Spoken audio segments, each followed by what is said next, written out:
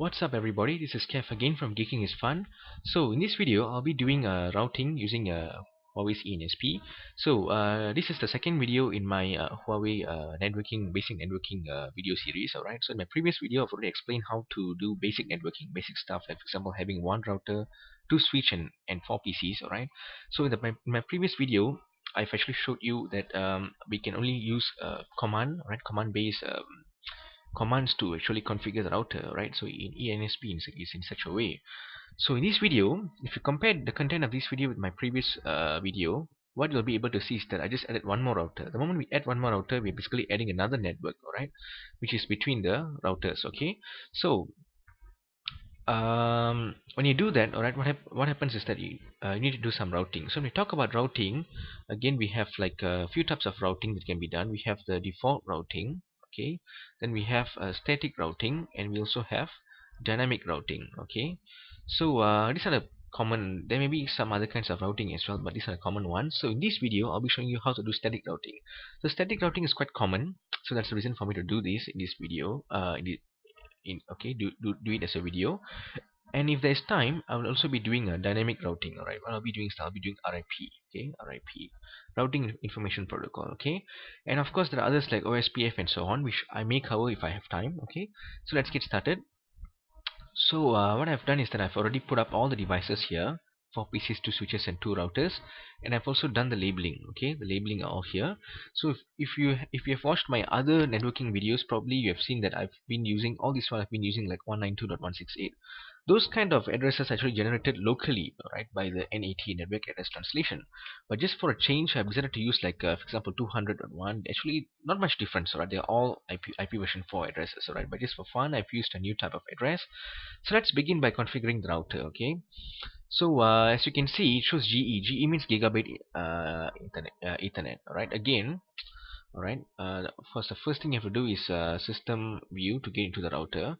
All right, so you can type display interface brief. All right, in case you want to have a look at what type of interface does this router provide. All right, so you can see that gigabit Ethernet is up. All right, 2 gigabit Ethernets are up. Okay, so let's begin by configuring let's say this port, right, 001. All right, so how do we do that? We just type int gigabit Ethernet without spacing 001. All right, so it shows. Okay, let's go into that port. So let's type the IP address 200.1.3.3 again, 255.255.255.0. So this is the network mask. All right, it's supposed to show upstate. All right, it means the port has been turned on. And let's do the same thing for the other. Okay, so IP address 200.1.2.3 and 255.255.255.0. Again, upstate, done. So this router has been configured. Let's go to the other router. Right, system view. Okay, and then interface gigabit Ethernet 0/0/0. Okay, so IP address 200.1.4.5 255.255.255.0. Okay, done. Change to port 1 and put up the IP address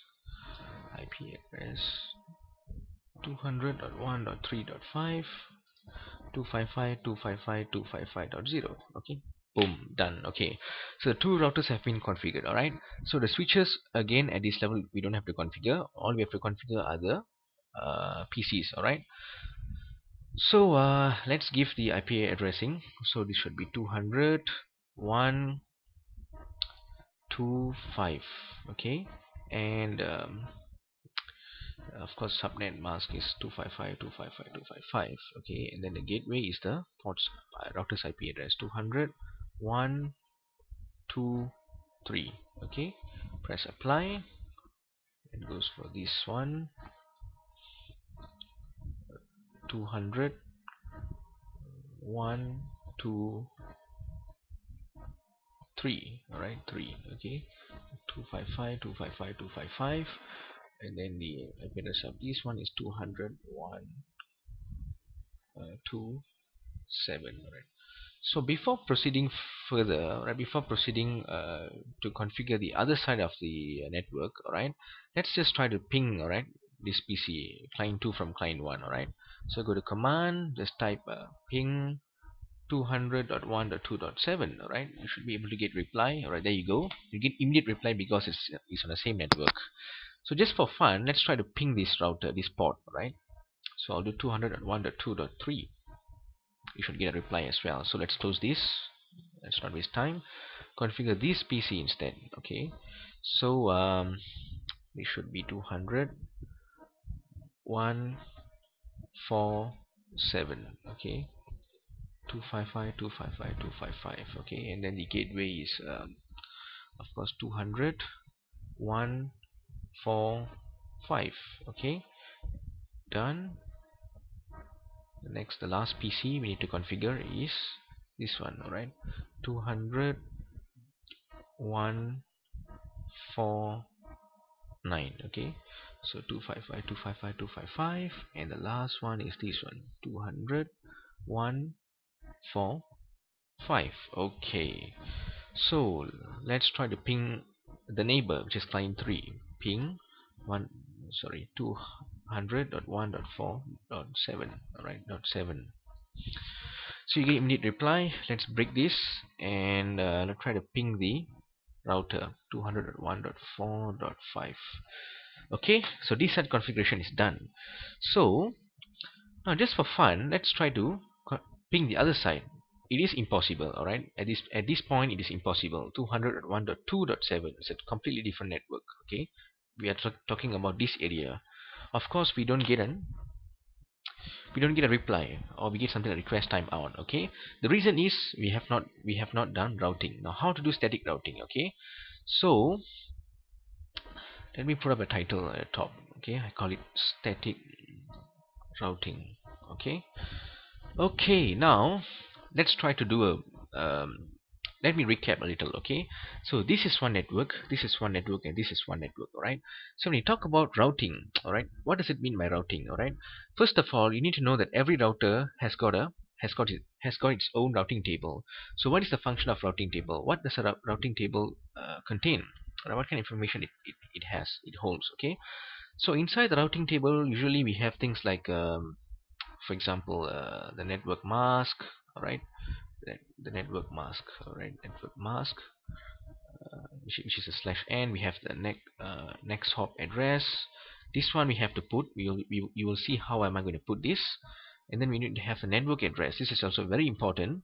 All right, these two basically just need to be at this.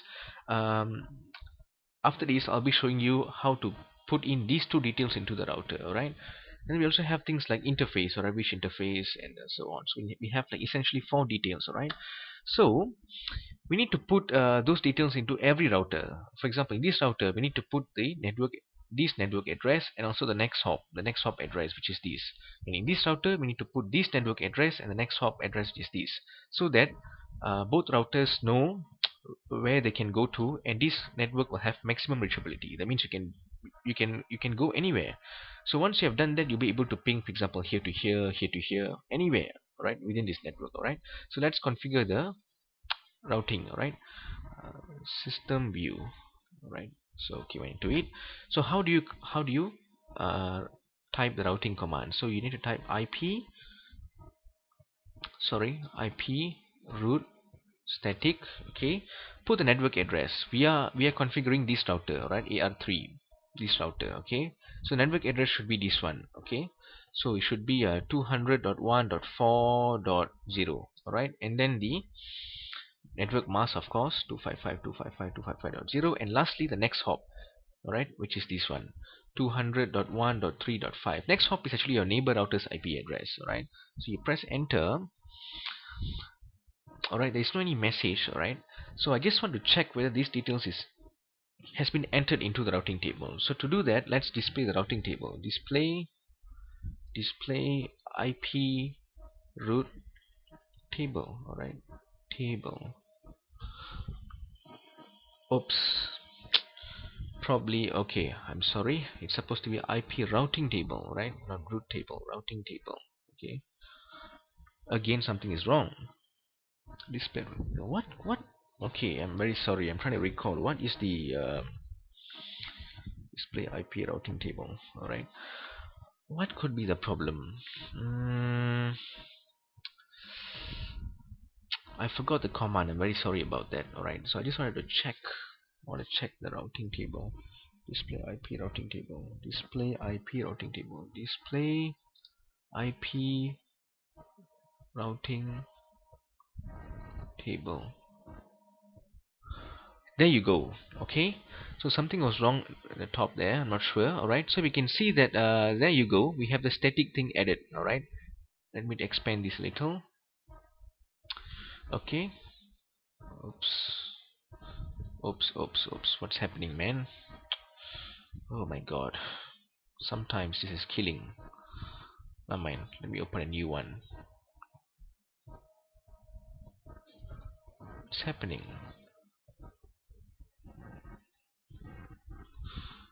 Okay, again. All right, so let me expand a little.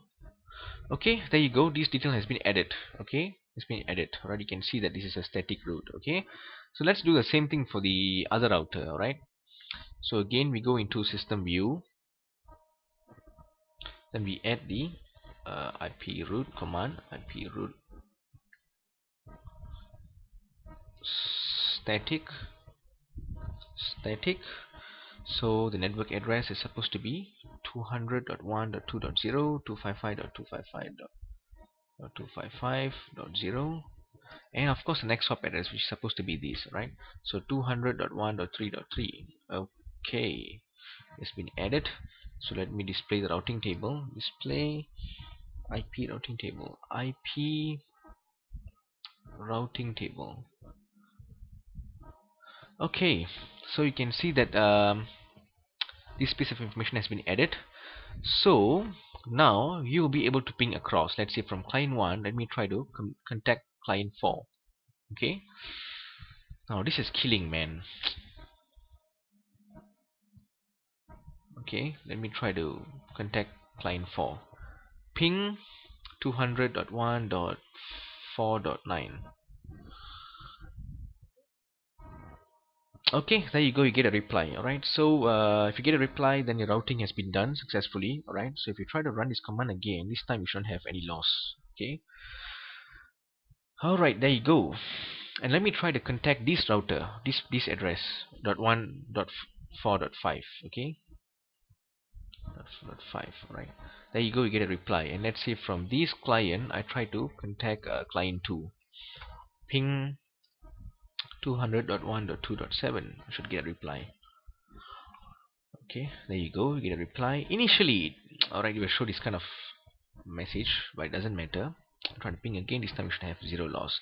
So if you get a reply, then you don't have to worry, everything has been configured correctly. Alright, so what we have done is that we have done static routing. Alright, in case you're wondering what is static routing and what we have done, basically what we have done is that you need to put some details into each router's routing table. Right? For example, in this router, inside its routing table, you need to add the network address of the other network. Right? So this will be the network address, and of course you need to add the neighbor next hop address. Then next hop address is a neighbor router's IP address. So you do that here, you do the same thing here, and of course at this router you need to put the other network's address and also the next hop address. So that's all. I hope you had fun learning something new. Alright, so if I have time, like I told earlier, I'll be doing another video on dynamic routing. So signing off, Kev from Geeking is Fun. Thank you.